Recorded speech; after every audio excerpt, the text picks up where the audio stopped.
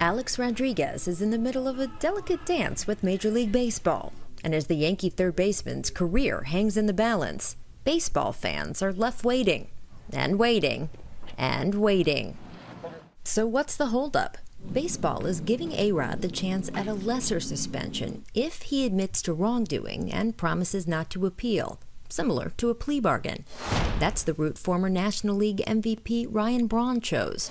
After his admission of guilt, Braun was suspended only 65 games, down from the 100-game mark baseball had reportedly started at.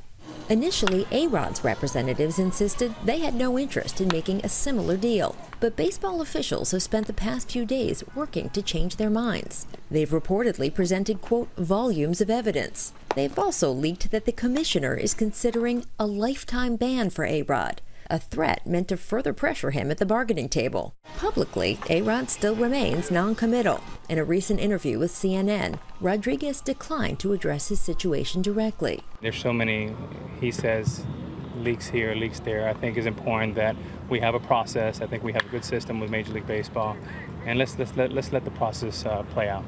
It's a process that has turned into a waiting game, possibly the most important game Alex Rodriguez has ever played.